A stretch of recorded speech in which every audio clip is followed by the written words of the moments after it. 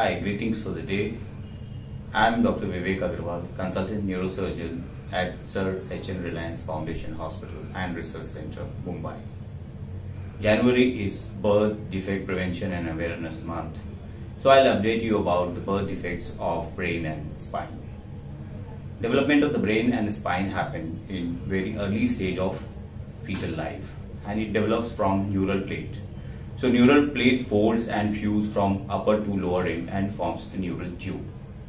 When defect happen in neural tube at the upper portion of neural tube, it causes defect in brain. So it causes anomaly of brain. When the defect happen at the lower end of neural tube, it causes defect in spinal cord. Incidence of these neural tube defect is from 3 to 5 per 1,000 birth. So this is one of the commonest anomaly or birth defect. Now the brain defect, when happen because of the defect in the upper portion of the neural tube, it can have a node develop in certain portion of the brain, which is called anencephaly. So in these cases, fetus is either stillborn or they die immediately after birth. The other spectrum of the defect in the upper portion of neural tube is where there is a covering defect over the brain, and that is called meningocephaly or encephalocele.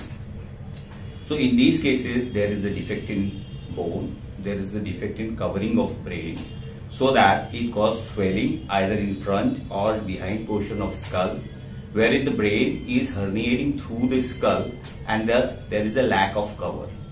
So in these cases, the children can have a swelling, they can have a vision issue, they can have a hearing issue, and it can cause paralysis to kids as well. So in these cases, surgery is required and we provide covering along with closure of the skull defect. Now other end of neural tube defect, wherein there is a problem in the spinal cord because of the non-union in the lower end of this neural tube, they can have again spectrum from where there is just a defect in bone to an extent that the neural tissue is directly exposed to environment along with the CSF leak. So when there is just a bony defect and there is no damage or no problem in the neural tissue, these kids they are generally asymptomatic. They don't have any problem.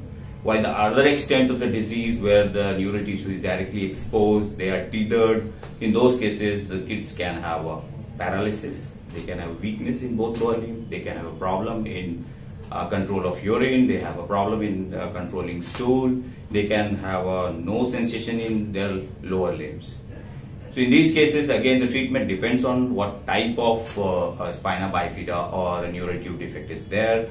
In cases where there is just a bony defect, the neural tissue is alright, observation is done, while in other cases where the neural tube is exposed to environment and the CSF leak is happening, they need immediate intervention or surgery. Now I'll discuss about what is the cause of neural tube defect. The most common cause of the neural tube defect can happen because of the genetic reason, it can happen because of nutritional cause, it can be happen because of the environmental issues. Genetic issues are non-modifiable, but other factors like environmental or nutritional are modifiable cause. And the most common cause is deficiency of folic acid in pregnant ladies' body. So in these cases, supplementation of folic acid to childbearing age females is very, very crucial. The other cause of neural tube defect can be because of the drugs.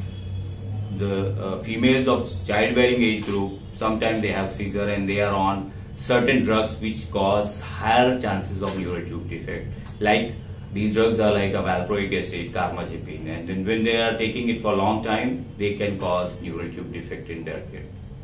So all these females who are taking these medications, who are of childbearing age group, they should consult their neurologist so that they can change these high-risk medication to a lower risk where the chances of neural tube defects are low. Other causes of neural tube defects are exposure to pesticides or high-grade fever to pregnant ladies, which causes anything which causes the high core temperature of female can result in a higher chances of neural tube defect. Now prevention, I'll talk about the prevention. Prevention is better than cure. So any disease, prevention is always better than curing. And in these cases also, if we perform surgery, we can stop the progression of neurological damage to kid, but we can't reverse what damage already has happened.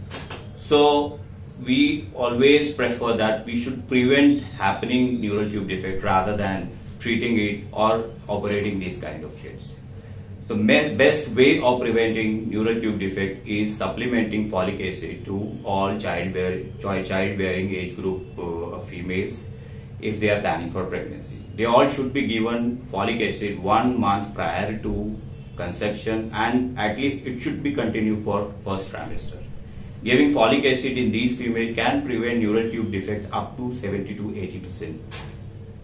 The other way of preventing is fortification of folic acid in usual food like flour or in bread or other foods, and taking folate containing foods like green vegetables, broccoli and other foods. The other preventive measures are, as I told, that if a female is on anticonvulsant like valproic acid or carbamazepine, they should switch to a medication which has lesser chances of causing neural tube defects. Females should avoid taking opioids during pregnancy because that also increases the risk of neural tube defect. In fact, all these females who are supposed to become pregnant or who are pregnant should avoid taking any medication without proper consultation with doctors. Thank you.